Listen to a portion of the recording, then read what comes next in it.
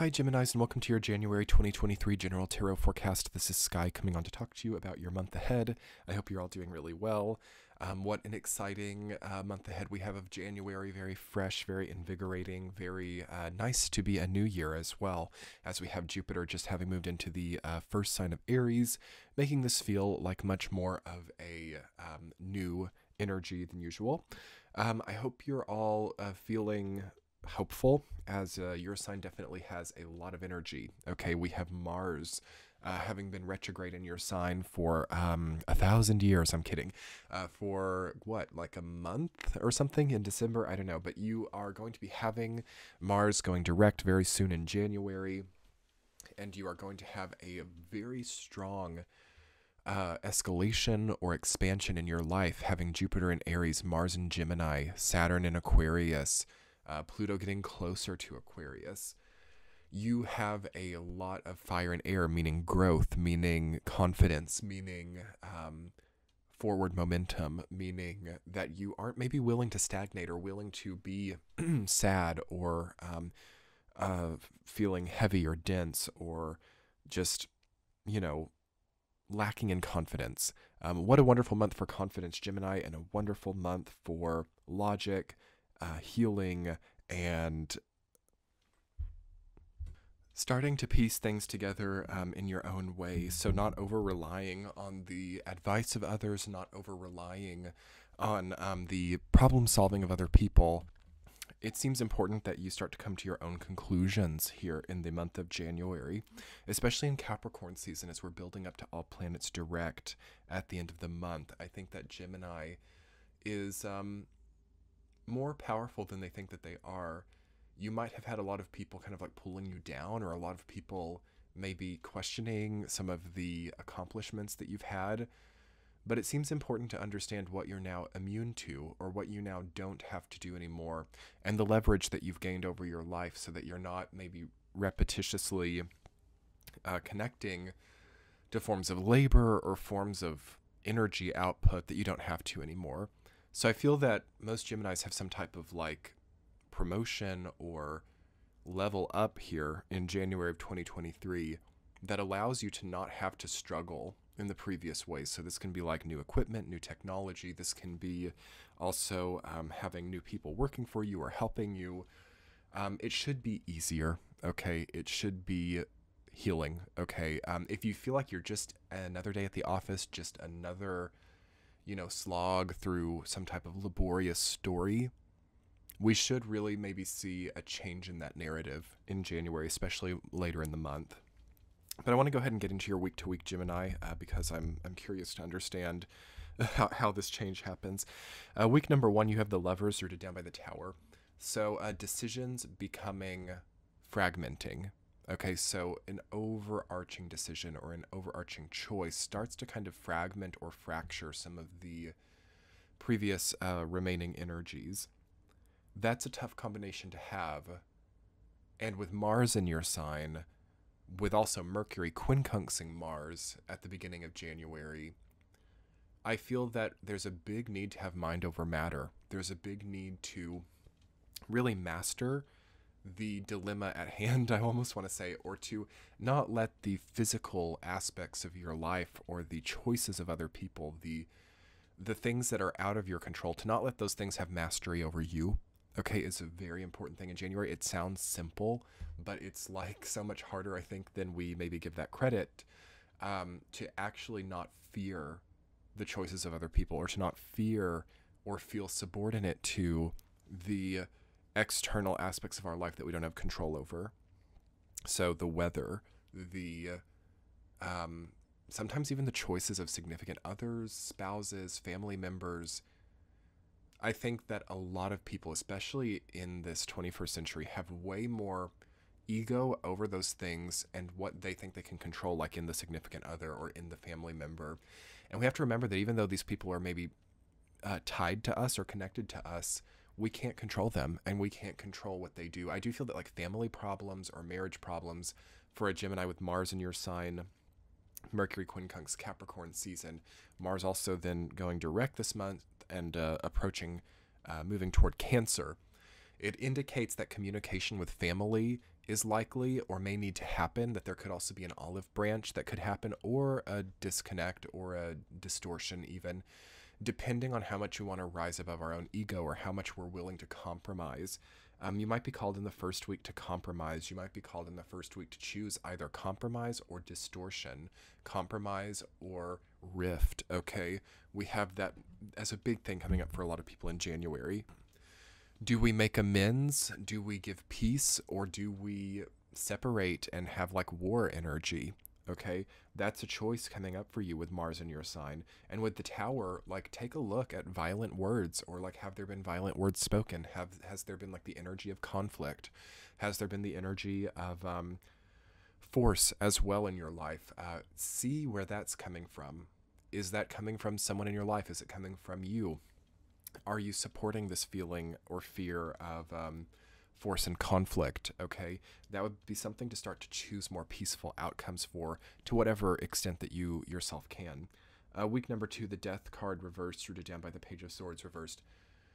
Yes, Mars retrograde in Gemini, mean words, words that have not been thought about, impulsive sentences, impulsive text messages, impulsive emails, impulsive or needless or senseless remarks that have ended certain relationships or have dislodged certain energetic momentums. It's a part of the energy, and I think there were some things that were pent up that did need to be said, even if they were very hurtful. It's like it's almost better to know the truth, or it's better to know the degree of control that people have over themselves than it is to not have heard this, than it is to not have had this dislocation. So I am feeling the energy of dislocation, Gemini, and I just want you to know that for the month of January. It does mean that you will be able to further locate or further connect things in time. Week number 3, King of Swords, rooted down by the Hierophant card. Master maturity starts to come in. So the more that Mars moves direct, the more that it advances into your sign. You have to understand, to have Mars retrograde in your sign is rare. Mars, unlike the other planets, does not go retrograde every year. So all the outer planets go retrograde once per year, Mercury 3 times per year, and then Venus and Mars are the only planets that don't go every year. So that also means, because Mars kind of moves slower, as it's further away than Earth, moves slower than our year cycle. You can imagine that Mars is not retrograde in your sign very often. When it is retrograde in your sign, we have to really look at what role violence is playing in your life, what role pent-up aggression is playing in your life, what role meanness or anger, or that archetype of Mars, Aries, god of war energy, what that means for you. And with Gemini, that's communication, that's speaking, that's fast decision making, that's short distance travel. So it's combining those energies together. And by the 3rd week, you have a big spiritual like aha moment, like, oh my God, my, I don't know, anger management has finally worked, or my, there could be a need, I'm not saying that you need anger management, but I think that everybody with Mars and Gemini collectively has to look at how their anger is working, or how, like, the archetype of anger or rage, or also, how do I want to express this? Like, the way that identity communicates a certain anger or rage, or the way that identity and rage are associate with one another, is important to also see. Like, have you been placed into an identity that would have anger, and are you like upholding a certain construct of anger with another person because they need you to be that? So people who need to be triggered, people who need to have someone angry at them, and are you filling that role? I would look at that, and I would try to understand, like, for example, being with an abusive partner who needs someone to be angry at them to justify their like coping mechanisms. Stuff like that really comes to the surface in the 3rd week, and we have all planets direct, and you're like elevating. Okay, so you learn the lesson, or the lesson has to be learned, about this communication issue, or about the way that your masculine energy, okay, with Mars being in your sign, is manifesting itself. So what you're trying to directly do, what you're trying to point your energy towards, what you're trying to enter, has to be examined during this time, because you have a lot of potential there.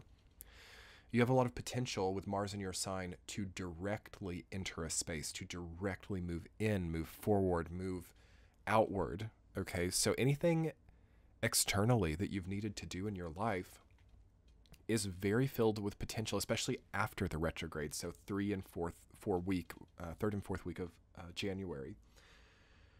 You have the key to something in the third week. You have a logical evolution.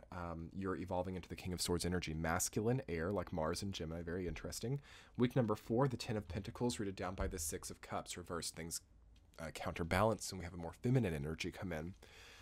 So you have gaining something, receiving something, perhaps inheritance for some of you, legacy, ancestry, and not needing to just let that stuff go away. So this is a very important thing. I think it's a great thing to communicate with Mars in your sign. And interestingly, as Mars then moves to Cancer, right?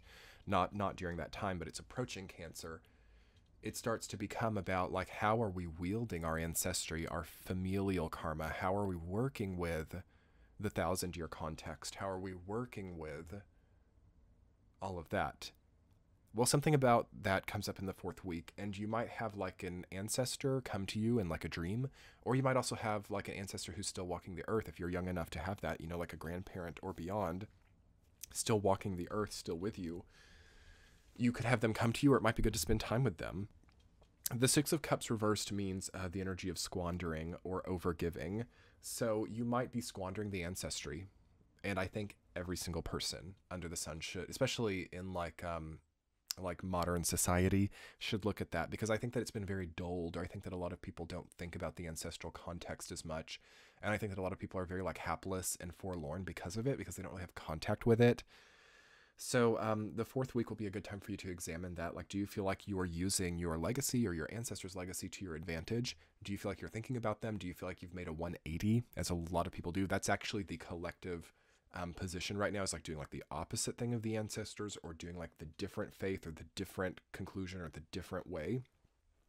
So because that has really manifested over like the last 20 years, actually like the last 30 years since like the 1990s, now there's a counterbalancing. So we have a move back to like the traditions and a move back to the old ways. So that might be interesting food for thought for you, and how you might move forward.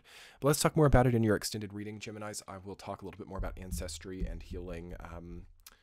Also from the chaos of misidentification and being placed into roles maybe that you didn't agree to, because I feel that that would be a good thing to heal up here this month too. I'll link that below and in the center of your screen. Have a beautiful month, Geminis. Bye.